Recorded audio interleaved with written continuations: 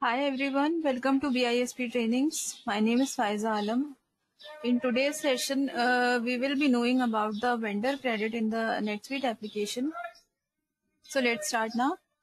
So vendor credits are the credits that are received from a vendor as an equivalent of the amount that they issue to us, and that can further be applied to the payables. We can say that a vendor credit is generally issued when we receive a credit or an advance from our vendor. It is the money that the vendor gives back to you either as a complete refund or funds that are to be used on a future purchases. With the help of vendor credit, we can keep a track of the amount until it is paid by the vendor, refunded, or applied to other bills of the vendors.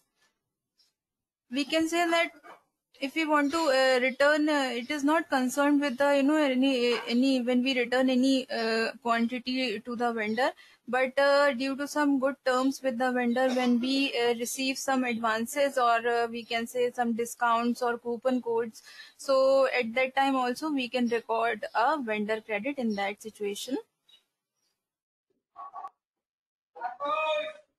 So a vendor credit can be entered for all or part of the amount of the bill.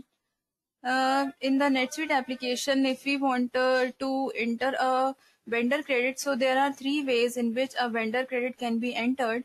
First, it is manually created, or it is not. We can say that it is not associated with any of the bill.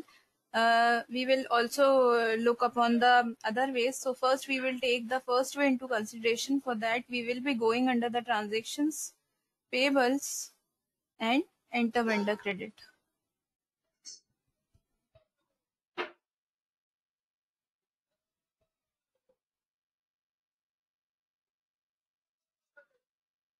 So this is a bill credit form. You can see here the custom form, the standard vendor credit form is already here. Reference number, if we want to provide any reference number, we can give it. Sorry.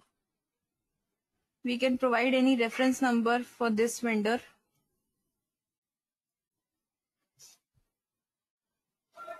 Since it is it is a standalone vendor credit, so we have to provide the name of the vendor for it.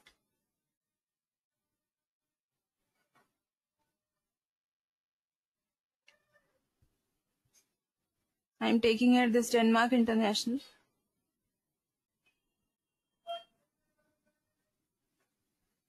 So you can see that the accounts that will be affected with this vendor credit is accounts payable,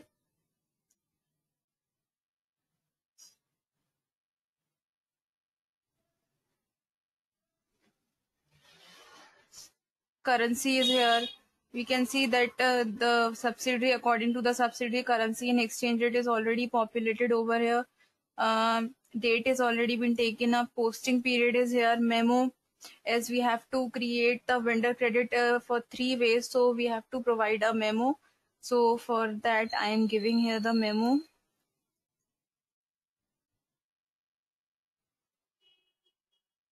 It is the first way.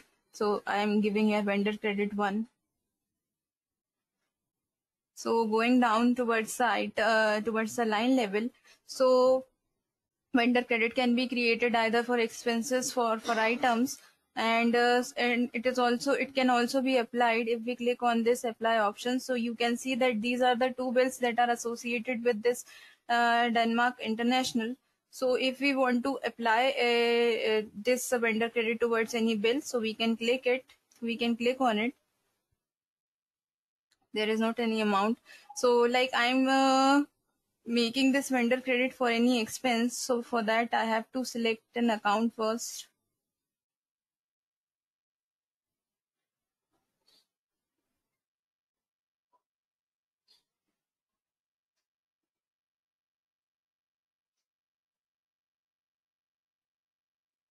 We have to provide the amount also, like I am taking a 3,000. We have to provide the location for it. And we will click on add.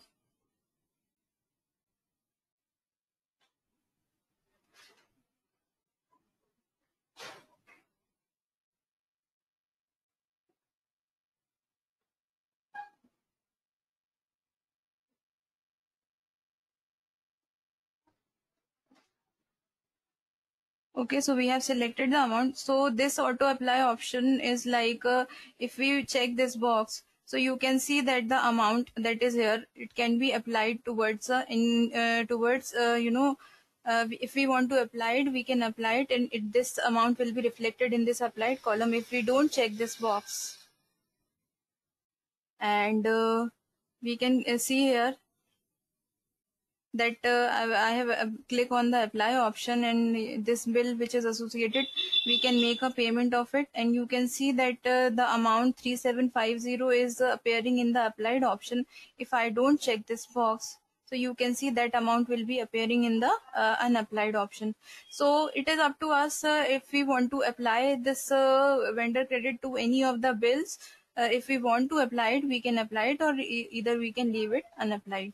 So I am right now I am not applying it to any of this. I just want to apply it for this expense WET paid, and after that I will click on save.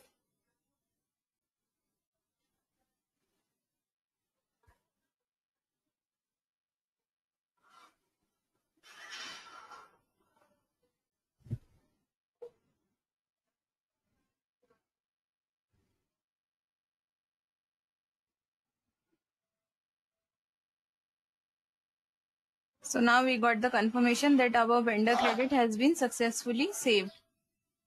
This is the first way. If we move towards the second way, we will go into its list. This is the first way. You can see over here the bill credit that we have created for Denmark International is here. So if we take the other way into consideration, this is a standalone or a manually created bill credit. If we go into a vendor bill of any of the vendor, from there also we can create a bill credit, like I am taking here.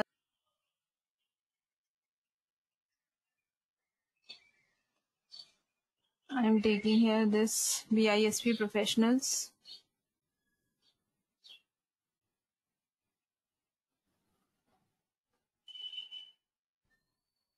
So this is the open bill. I will click on credit.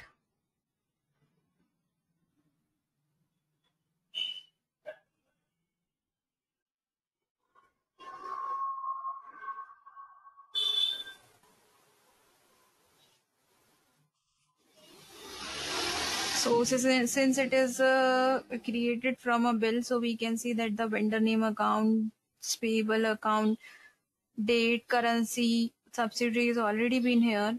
We will provide a memo for it.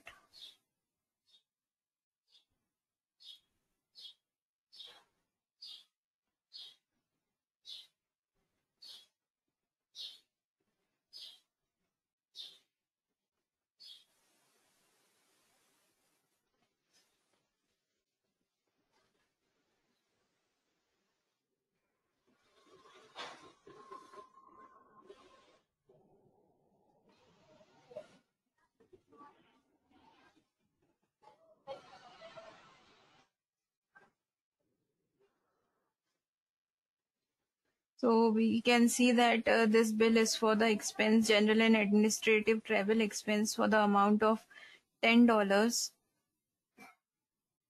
We will provide the location for it.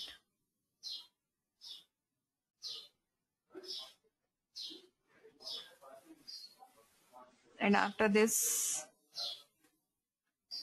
we will click on save.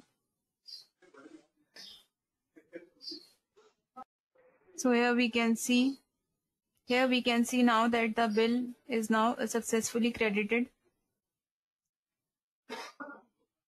So the other way of for that, we will be going back to the list.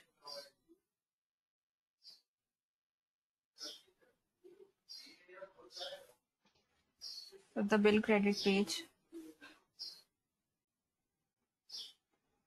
So here we can see that this is the vendor credit 1 that we have manually created, and this is the vendor credit 2 that we have created from a vendor bill. So we will take the third way into consideration, which is in which a vendor credit can be created through a vendor return authorization. So for that, we will be going under the vendor return authorization page.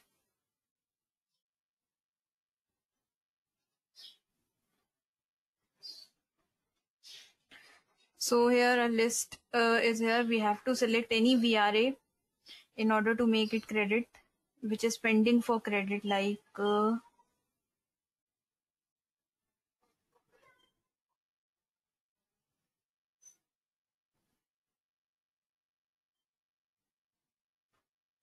I'm taking here this evolve technology.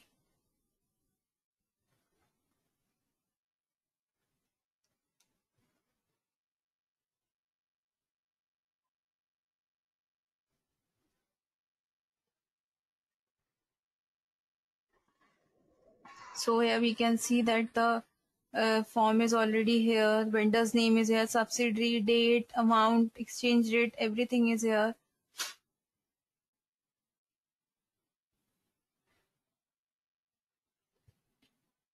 In order to save this form, we have to provide some details for it, like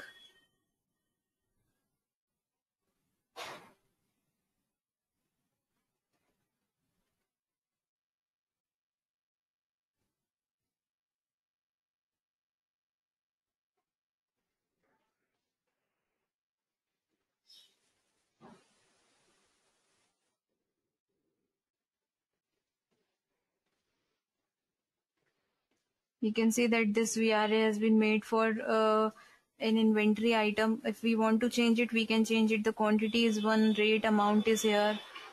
We will provide the location for it, like,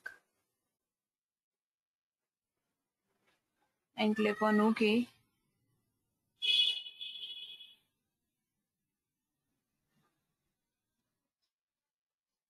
After doing this, we will click on save.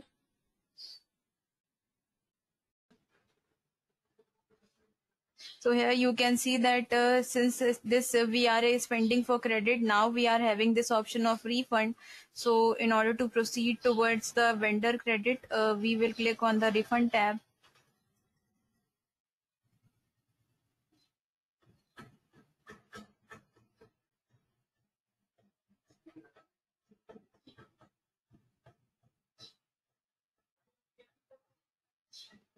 So every information has already been provided over here. You can see that it is this bill credit is created from a VRA. Date is here, posting period, exchange rate, subsidiary, currency, everything is here. We have to, again, we have to provide a memo for it, like as we will be doing, as we have done in the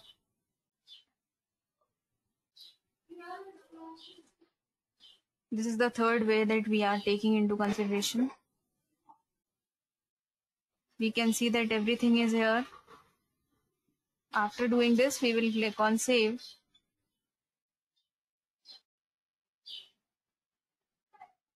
So now we got the confirmation that our this bill that we have created vendor credit for, that we have created from this VRA has been successfully saved. If we go into the list and just have a check the three ways, and we have taken all the three ways that we have created a manual one for Denmark International, then we have created a vendor credit from a vendor bill which is for BISP professionals, and last we have taken the evolved technology which was the VRA, and for that also we have created a vendor credit. So these are the three ways in which we can create a vendor credit in which we can enter a vendor credit in our NetSuite application. So that's all from my side. In case of any questions, queries and consultations, feel free to write to us at www.bispsolutions.com. Thank you.